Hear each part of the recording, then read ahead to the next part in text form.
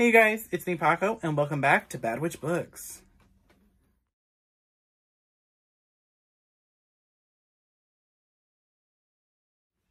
So I've been gone for a bit. I've been gone, took a two-month hiatus, didn't plan on it, but I'm back. The witch is back, and now there's hell to pay.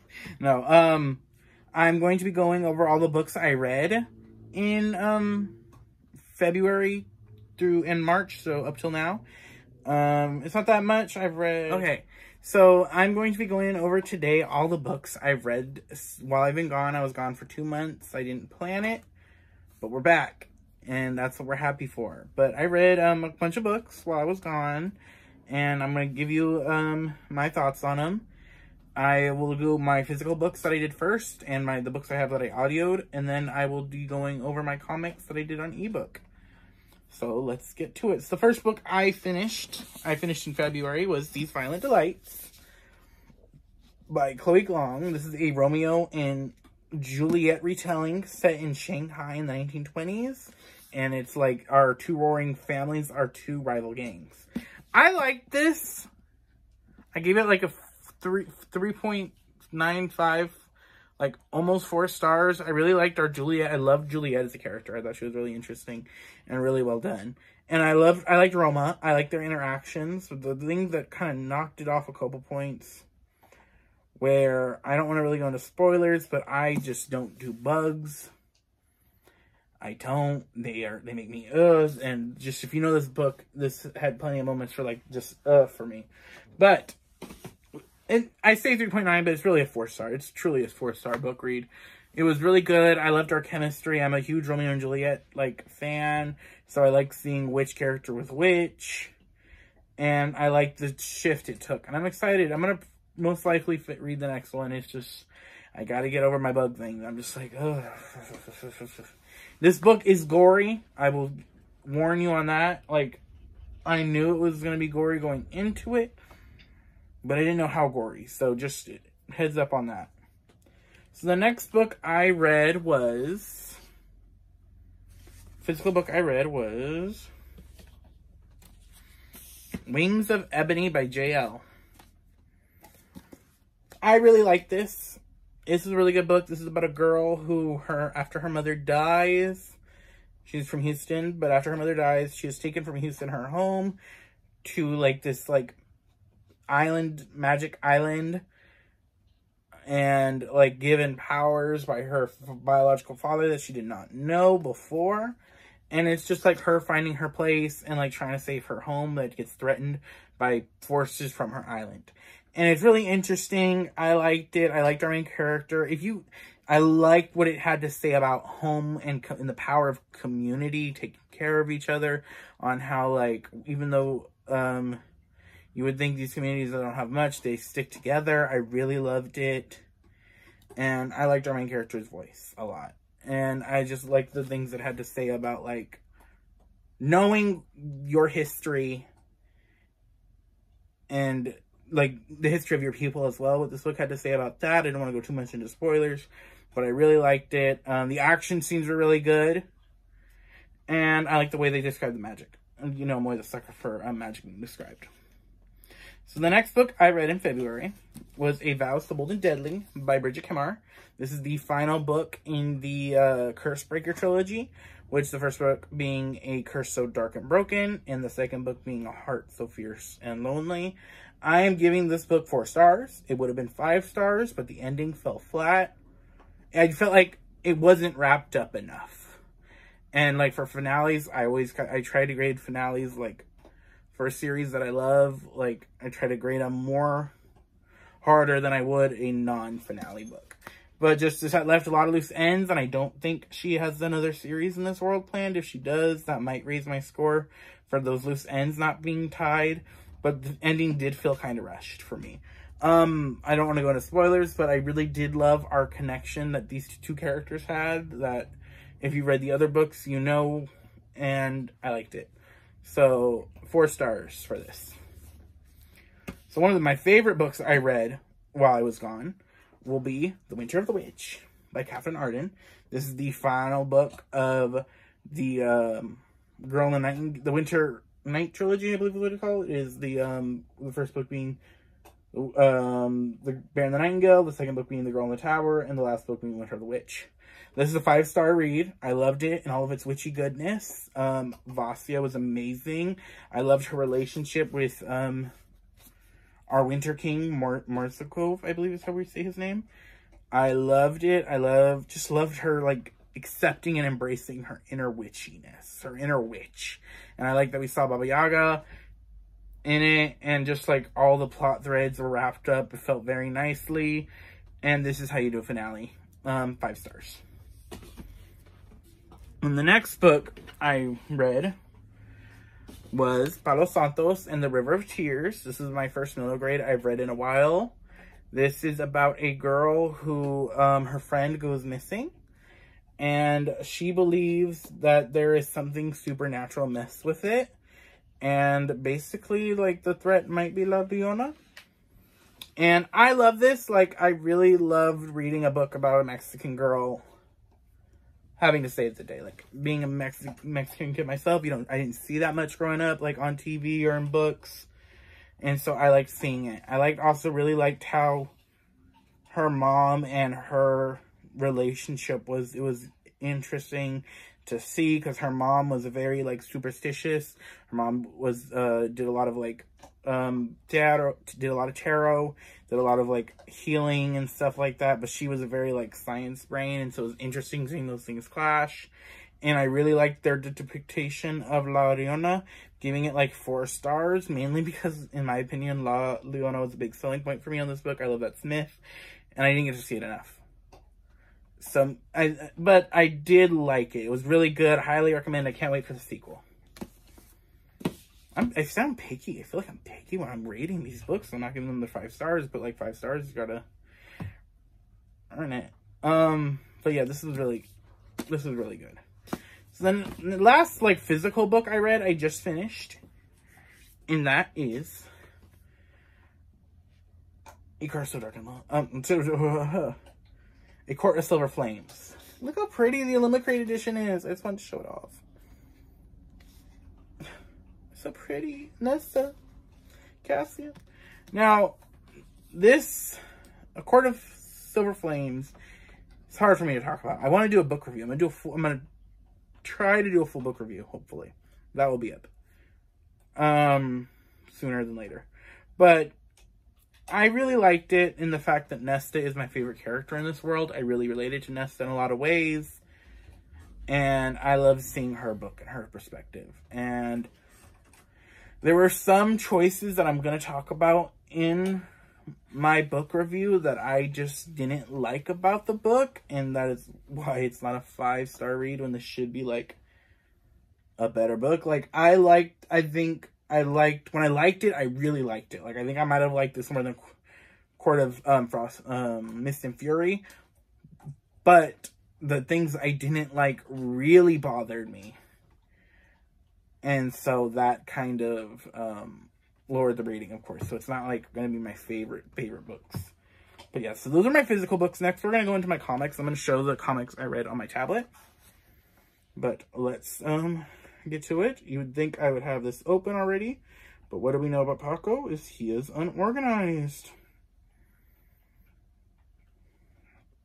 Do do do do do do do do do do do do.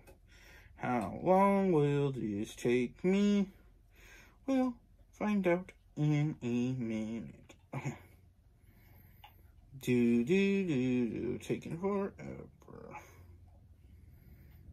Where is it? Okay.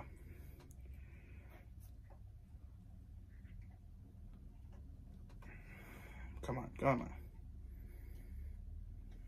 Okay, so first comic that I fully read in February was the final Justice League Dark volume, A Costly Trick of Magic. I really enjoyed this series. This is, I believe, is the final issue before they, like, did a bunch of changes. And I don't know if it's continuing, but if it was, I will look into it because I really love this series. But yeah, this is the final. This is Diana, Zatanna, Detective Chimp, Swamp Thing, and Dr. Fate, like, final stand against the Upside Down Man. which is like this dude. He's like the embodiment of the opposite of magic. But yeah, this is like the end of what they've been building since issue 1. And it basically like asks, what is magic in the DC universe? Is it wonder? Is it hope? Is it light? Or is it fear? Is it something dark and scary? And like the answer is it's both. I really enjoyed this. I felt like every character got a chance to shine through. Like Man-Bat did. And of course, like I also really love Diana and Zatanna, two of my top 5 like DC characters. Diana being Wonder Woman being one of my like my second favorite fictional character of all time. So I just really enjoyed the series. I would highly recommend it if you like magic, especially in comics. But yeah, I really enjoyed Justice League Dark Volume 3, A Costly Trick of Magic. So the next one I read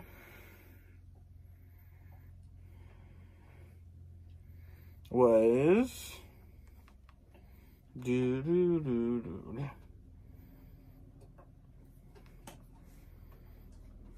not me closing you up.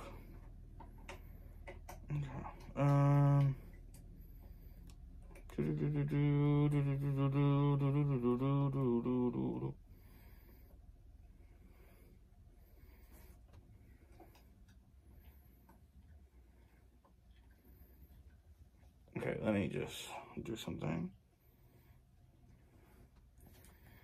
Sorry, this is taking forever. I'm unorganized. Was Young Avengers Sidekicks, Volume 1 Sidekicks. And it is by Alan Heinberg, and the art was by Jim Jim. I'm not going to say his last. I'll put in the details, but I don't want to mispronounce it. But, yes, Young Avengers, Volume 1 Sidekicks. Now, Young Avengers, their 2013 run was the first comic I've read.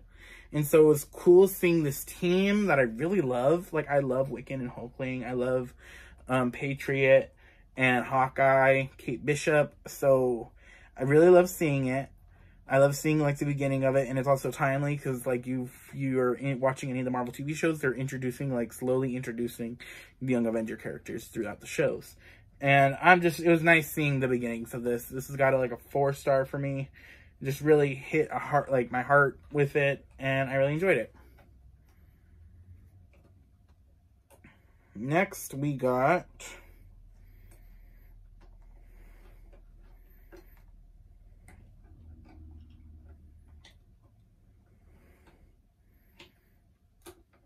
The Marauders, an X-Men book.